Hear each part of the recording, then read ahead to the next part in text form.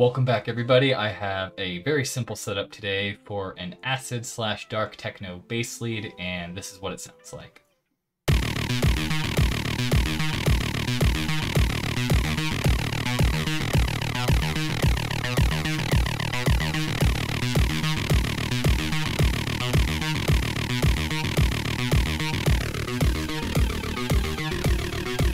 As you can see, there's not really a lot going on here, so you have tons of room to mess around with the sound, try different wavetables and the like. So let's go ahead and just get started and see what we can do here. The wavetable that I'm using for this bass is under Glorglunk and is the Grand Sparkle wavetable. Now, just listening to this on its own, there's really not a lot of exciting things happening.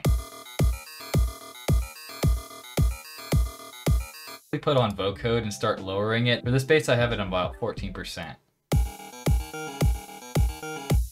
Anytime you're kind of hoping to get a darker timbre out of something, I very much recommend putting vocode on it and putting it down some. And you can even double up by putting a formant on here.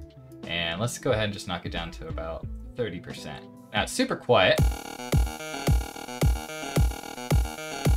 It's also, you need to turn the voices down for a bass like this and maybe turn up the glide a little bit. You don't have to always have it on, but it's good to have some glide and have some control over that for basses like this. It can create some really cool effects.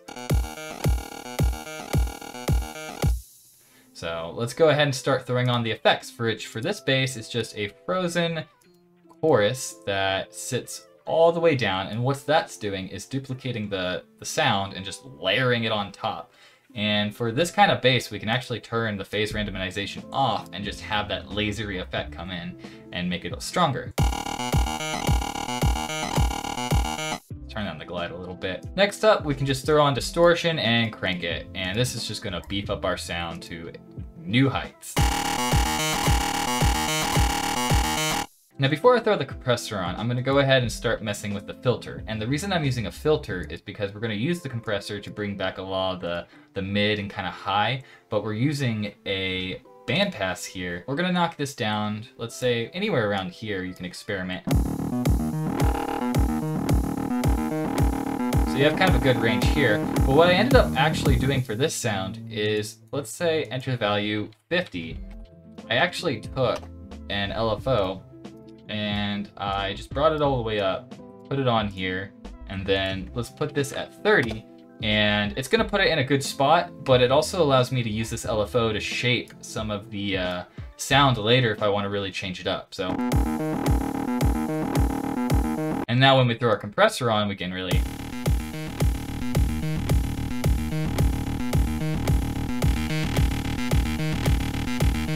get a really cool sound out of it. Now to get that acidy feel, we're just gonna take an LFO and create a ramp and maybe knock it up to 116 to match the plucks. And we're just gonna throw it on the vocode and see kind of how it changes the sound.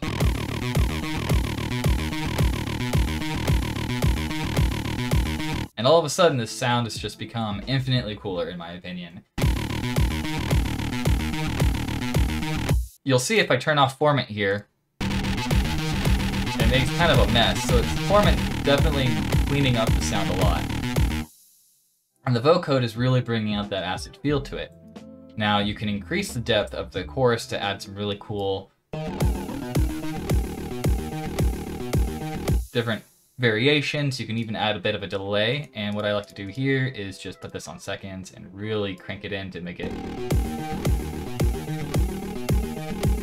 adds kind of a phase comb effect to it.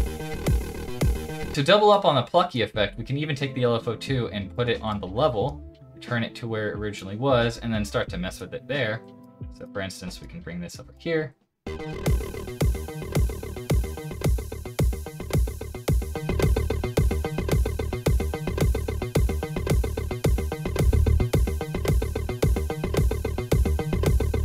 All of a sudden, you've got a really cool pluck bass that you can throw under a melody or something that just makes it sound dope. Messing around with the wavetables can get you a couple cool effects, like making it sound more squarey. And the list goes on. Now with all of my tutorials, I take the patch and I throw it in a giant folder that you can get access to for just a few bucks. I'm gonna be honest, this patch isn't super exciting, so if you wanna see what is in there, I would definitely check out some of my other tutorials, because there's not only all those sounds in there from my videos, but also some really cool extras. I also have a Discord server where people come in and talk, and personally, I'm trying to get it going a little bit more, so if you're interested in catching streams for feedback or things like that, go ahead and look in the description for a link to the Discord, and yeah, just come and say hi. I'd love to meet you and talk with you. And that's gonna wrap it up for this video. Just wanted to get a small one out to you guys. I'm gonna be putting out a few more little ones like this just to get some good foundation going to build from. So if you're looking for that, stay tuned, guys.